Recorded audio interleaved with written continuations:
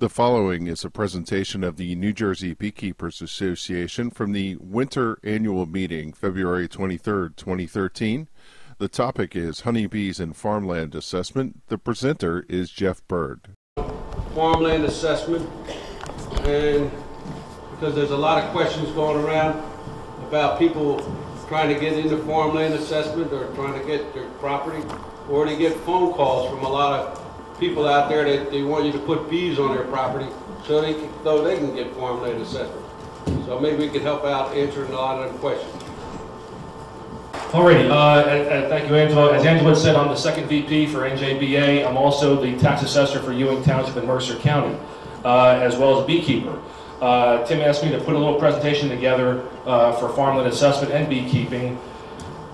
This is going to be basically what is on the books right now. As Anna Trapani will point out, if I miss something, there are changes in the legislature right now. Things are through committees and there being some tweaking and some fine tuning and so forth. But this presentation is going to be basically what's on the books as of today. We're not going to deal with horses and grazing, and we're not going to deal with woodland management. This is going to be just basically farmland and honeybees. Okay. Now. Oh yeah, it works. Okay. Farmland Assessment Act started in 1964. It was basically something that happened back in 61, 62, 63. Farms started selling out and there was a massive housing burst for developments and so forth, and the legislature along with Governor Minor said, hey, you know something, pretty soon not only are we going to lose all our farms, we're also going to have a billion kids that have to go to school, have to build schools and whatnot. So the legislature together cooperatively put together the Farmland Act of 1964, which basically preserved things and what we have today. It's been on the books obviously for a long, long time and has been very successful.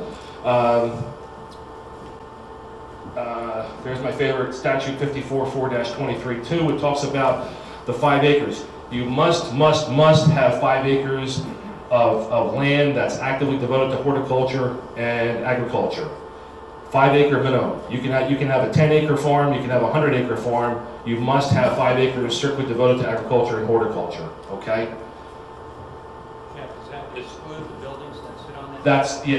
That's just land. That's what we're going to touch on. I might have passed that, but yes. If you've got, let's say if you have 6 acres, okay, the typical rule of thumb for most assessors is that your house, and if you got a barn and you got a couple of sheds or whatever, that's going to count for 1 acre. So if you've got a farm where you have a house and some outbuildings, you really should have at least 6 acres. Okay. There are some rare cases where there may be some flexibility, but generally speaking, 6 acres. If you have a house where you live and you have a house on that property, 6 acres should be the minimum. Okay. Let's see. This talks about 54-4-23.3. Talks about all the good stuff that's beneficial to man and other animals, which includes bee and apiary products. This does not include dogs. Okay. There's a specific. If you go further down the statute, there's a specific exemption there for anybody who has kennels and raises dogs. Okay, dogs are not considered agricultural use and beneficial stuff. Again, basic requirements. Applicants, you must own the property. Okay, you must file an FA1 form. FA is for farmland assessment. FA1 form with the municipal assessor by August 1st of the current tax year. The land must be devoted to agriculture or horticulture. As we mentioned before, 5 contiguous acres. That does not include, as we just mentioned with Rod's question, about houses and barns and so forth. And you must have gross sales, not net sales, gross sales of $500 for the first 5 acres and $5 for each additional acre. Yes. Corporations have done farmland, yes, that I'm aware of. They have to own the land, right? As a matter of fact, if anybody's familiar with Ewing Township, Mr. Atchley's old farm was bought up by Mr. Bloomberg, Mayor Bloomberg's company, and Barry Taylor, who basically does soybeans throughout basically central Jersey, was farming it for Mr. Bloomberg for 6 or 8 years, and they were receiving farmland assessment. And we'll talk that, I think, on the next slide. The owner must represent that the land is going to stay in agricultural or horticultural use. Farmland assessment, if you start the program, the first 2 years that you apply for farmland assessment, you will be denied. Okay, starting the third year, that's when the farmland assessment, the favorable assessment kicks in. As the question was in the back, if you have a farm or you're renting property from somebody, let's say if Rod has a farm and I'm going to rent property or rent the ground from him, my rental payments that I make to Rod are not income. All that matters is what I'm producing as the farmer. Okay, so if I've got blueberries, strawberries, potatoes, pumpkins, squash, whatever the case may be, the information for my gross income is going to be put on the FA1 form, not what Rod reports as rental income for me being there. Okay, it's all about what the land is producing. The biggest thing is what is managed. How are you managing your property? Okay. This is our favorite FA1 form. It looks pretty crazy, but actually, considering for the state of New Jersey, this is not a bad form. Okay, believe it or not. What will happen is that, and we'll have a close up on the next slide. But the directions are on the back. This actually was updated I think in July of 2011. So this is I have some. A bunch of forms that I had in the office. They're the previous version of 2003, but if you want to look at those, there have been some minor changes, but it'll give you the basic idea of what it looks like up close and personal. Okay, Section 3, Part D. This is where we talk about bees, and they want to know the number of hives that you have. Okay, on the farmland form, they are looking for what you put in. Let's say for the farmland that I did for 2012, that I submitted for 2012.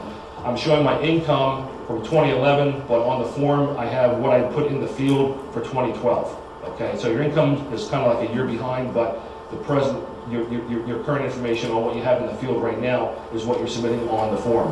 Okay. You have to do this by August 1st. August 1st is the deadline for application. Yes. Okay, so this year you're going to do August of 2013. Correct. Okay, the figures I put in on the FA1 form is what I have actually in the field for 2013.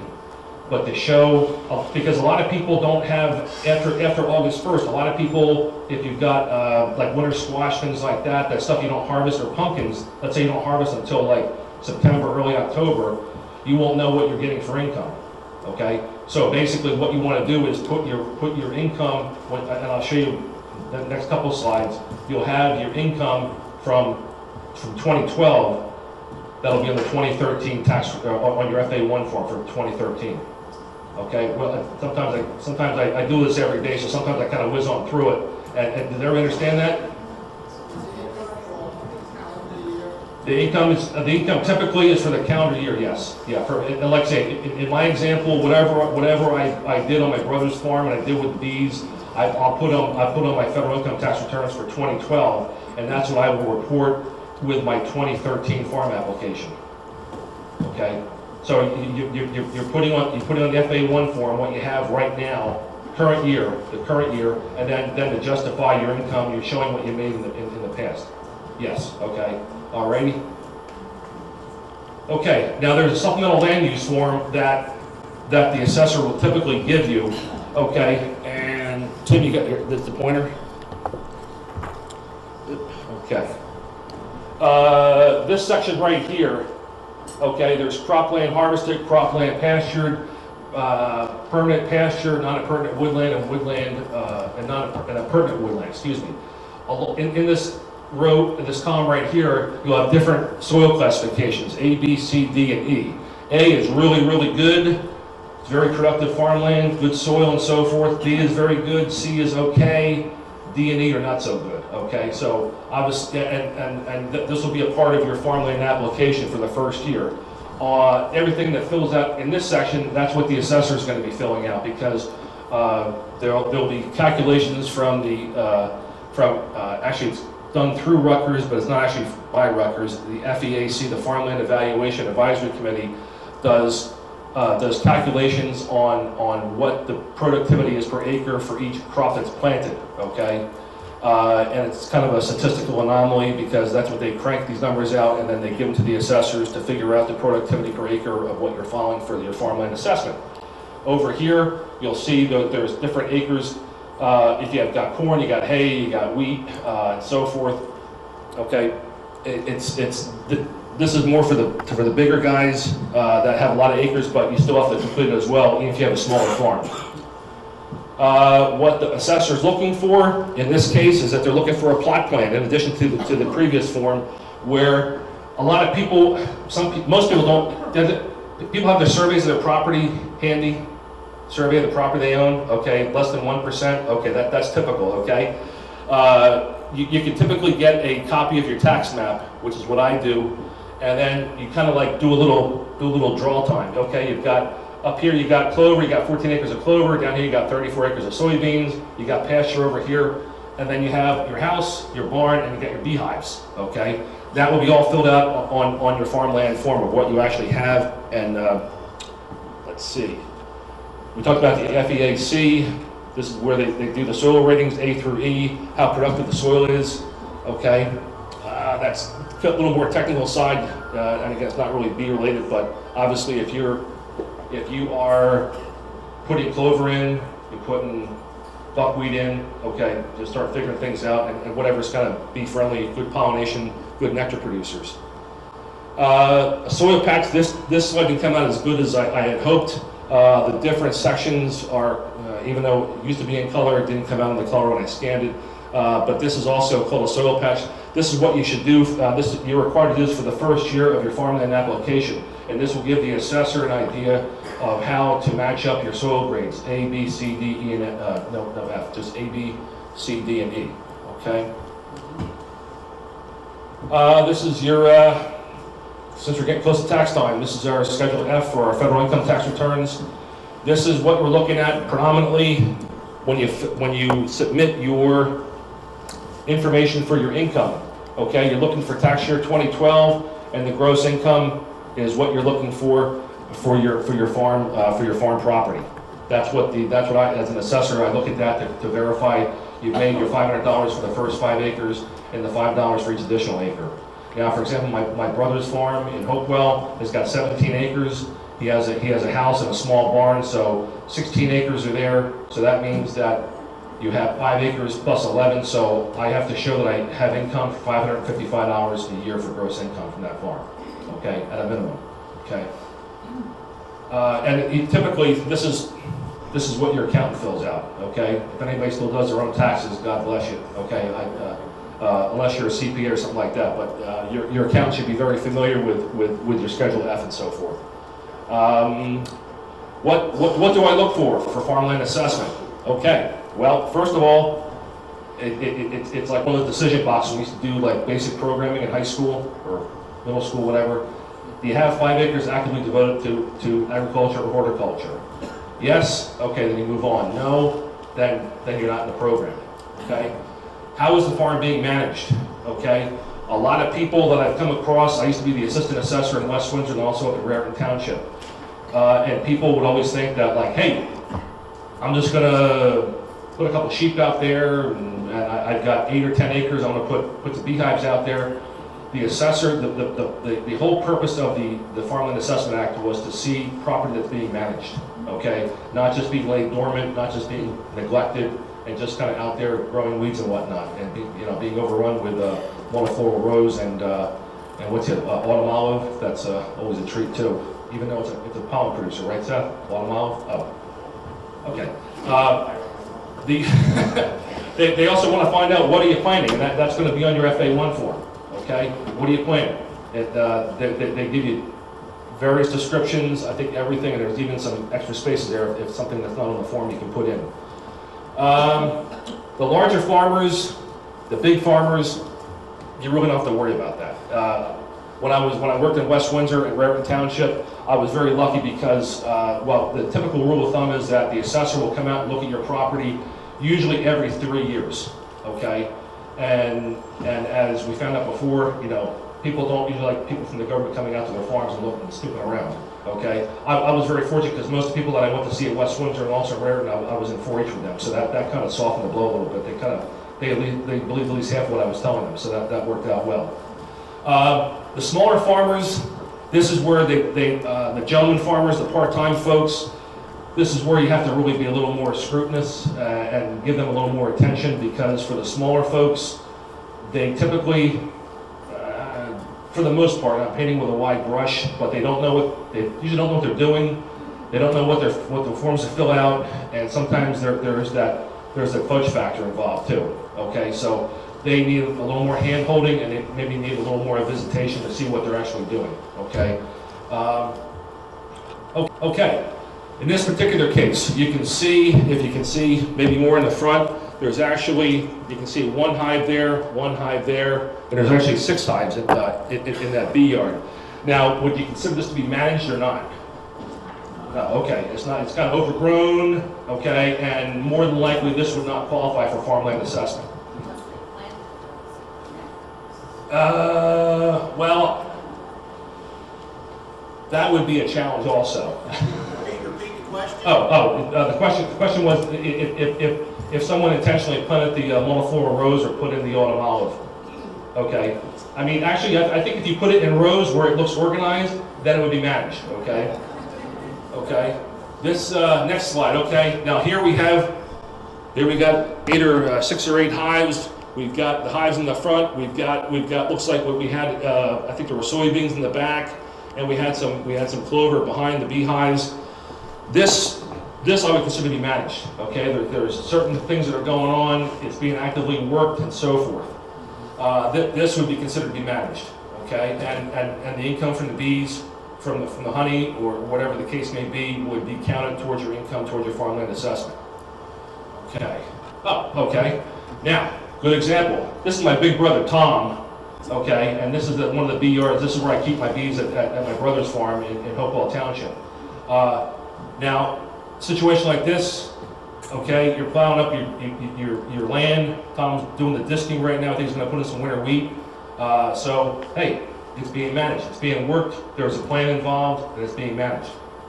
Actually, this is kind of a unique picture because for the past, probably for the past 50 years, anytime I try to take a picture of my brother, he usually ends up giving me some sort of gesture. So this is, Tom's either starting to mellow out in his older middle age, or he's just kind of tired. So, maybe I caught the camera caught him before he's going to wave to me or something like that. I've got a question. Again, here's winter wheat that my brother planted. You can see it's managed, something's going on, it's growing. We'll wrap things up pretty soon. What I recommend to people is that you have a 3-year plan. Anything you do on your farm property, especially if you're starting brand new, take a lot of pictures. All the digital cameras now have date stamps electronically recorded on the photographs. Always have backup information and backup data. Always common sense stuff. Keep good records for income and expenses. When you go to see, especially if I'm renting Rod's property, make sure that you have something in writing. Now, my brother and I, it's a great deal because I'm raising bees and I'm harvesting honey and I'm helping my brother get farmland assessment. So that's good, along with his management fulfillments. Please don't wait till the last minute to submit your FA1 form. Usually every year someone comes in at 4/25 on August the 1st and has a box full of stuff and says, here's my farmland stuff. Well, that's a big problem, okay? If you're just starting out, and you're try to sit with the assessor sometime in April, May, June and say, hey, here's all my forms, just make copies, here's a rough draft. Does everything look okay? They can make suggestions about what you're doing or you're not doing. You should be doing a little bit better. Okay. Let's see. Rollbacks are real bad. I'm just going to touch on this. If you stop your farm use, okay, you'll be subject to rollback taxes. If it goes from horticultural use to a non-farm use, that's very, very, very bad because the municipality will put you back into regular assessment for not 1 year, not 2, but 3 years. It's the current year plus 2. So in the case of my brother's property, let's say, for example, with his farmland assessment on the 17 acres, if he's saving $4,000 a year being in farmland assessment, that means when you hit with rollback, you'll be hit with a one-time bill of $12,000, okay? And the towns love it because they don't share that money with the school board, so that's really a win-win for them. Just very few questions. Yes. Is that a typical savings, about $4,000? It really all depends on how many acres you have, or whatever the case may be. It really depends on where you are, what the what the regular market value of your land is, and how much land you have. That's just an example that we had, like in Hopewell Township in Mercer County. Yes, and Angelo actually reminded me is that your house, let's say my brother's house and his 2 barns, that is still assessed at a regular rate. Okay, you only get a break on the land. You do not get a break on the on the buildings and the structures on the farm. Okay. Question, Jeff? Yes. Right there. Yes. Is there a standard formula or percentage that applies to New Jersey as what your reduction is from the otherwise, value or tax that you pay? It all depends on the municipality, what the market value of your land is, and how much land you have. Yeah. And then is there a substandard percentage or average, that it's knocked down? It's really all based, when the farmland goes into effect, it's based on that one form that we showed where you have the working on the soil classes and how much acreage you have in those soil classes. That's how the assessor determines what your new farmland assessment will be. Okay, but is there some general reduction in going into farmland assessment? Do you save, 90%, 50%, 100% on what you would have been paying? I would say as a general rule of thumb for the land only, you're probably looking at maybe a reduction of any, I'm just guessing at this point, anywhere from 80 to 95%. Okay, in some cases, if your assessment is 150,000, you may go down to 500. Okay, so that's, I mean, it's a chunk. Yes, Anna Trapani.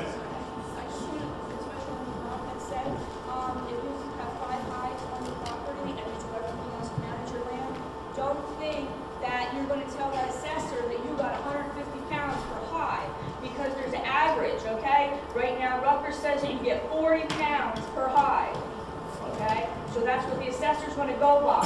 So don't think you're going to say, I got 5 hives and I got a ton of honey, because they're not going to be. Okay? Yeah, because I know there's several assessors that'll call up Tim. Question? Is there a question? Yes. Yeah.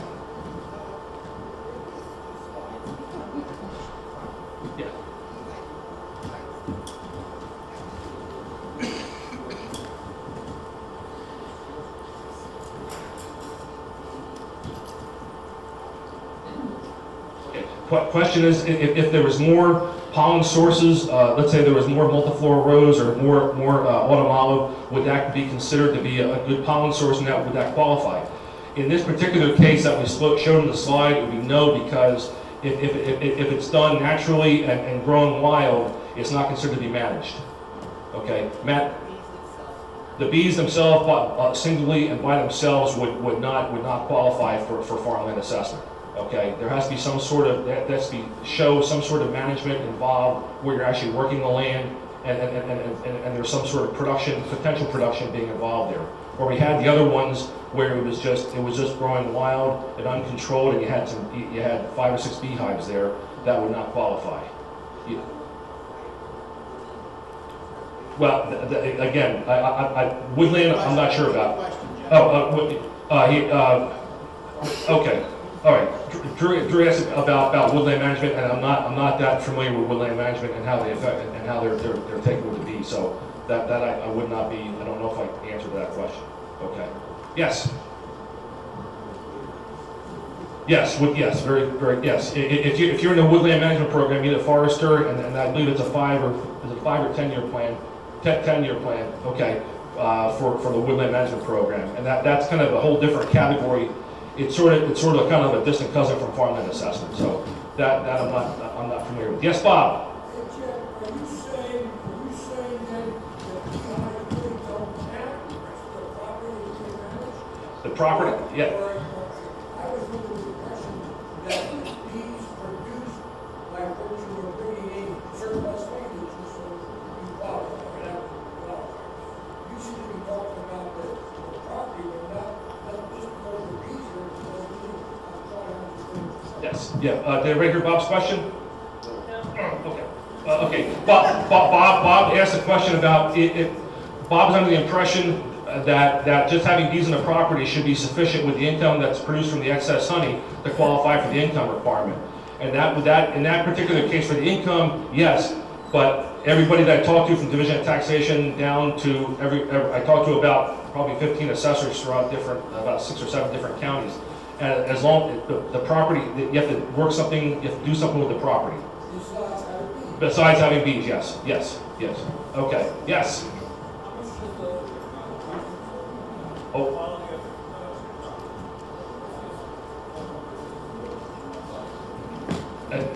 Repeat it. How much does the crop count as far as the assessment? Are you raising corn? Are you raising alfalfa, clover? Well, okay. It depends. It doesn't really matter what crop you're growing, as long as you show that you're managing the property. You can be putting rye in, you can be putting winter wheat in, like my brother is here. You have to show that your property is being managed. Okay. Yes.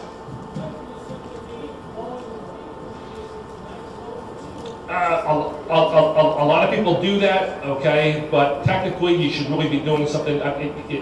Mowing is considered managing, but it's also good to at least have something planted. Obviously, some assessors said, like, hey, they want to know what you're planting, because if it's going to be a pollination source for the bees, that's what they're more concerned about. As long as the property is being managed, mowing it is sort of managing it, but most assessors are going to be looking for having something actually physically planted in the ground. Okay, and that's what's going to be on your farmland form.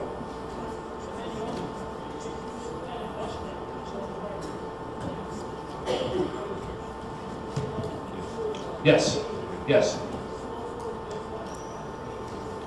That's correct, yes. As long as the question was, even if you plant something like buckwheat, and you're not going to harvest the buckwheat, but it's there to support the bees, that is still okay because you are managing the property. You're managing the land. Yes, Pete?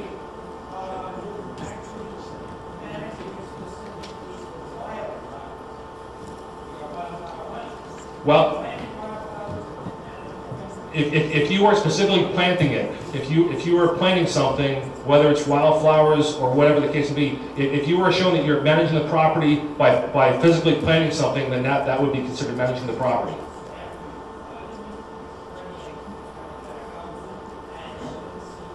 Mm-hmm. Correct. As long as you know that after the second or third year you don't have to replant, because the assessor typically will come out every 3 years and look to see what's being planted out there or what's actively growing out there. Instead of just like I say, if it's just strictly getting thrown out and growing free and wild, that's not considered managed. Okay. Alrighty, I got to move on a little bit. Okay. So bottom line is, make sure you have something managed. That you actually have a plan and you're doing something with the property. Okay. Unfortunately, we're running out of time, but I want to, I will talk to anybody privately after we eat. I want to thank the assessors I spoke to in the various counties, Division of Taxation, Rutgers Co-op, and also the Ag Station for their information and their help with this. And you can write my name and number down in my email if you want to shoot me a question. If I can help you out, I certainly can do my best.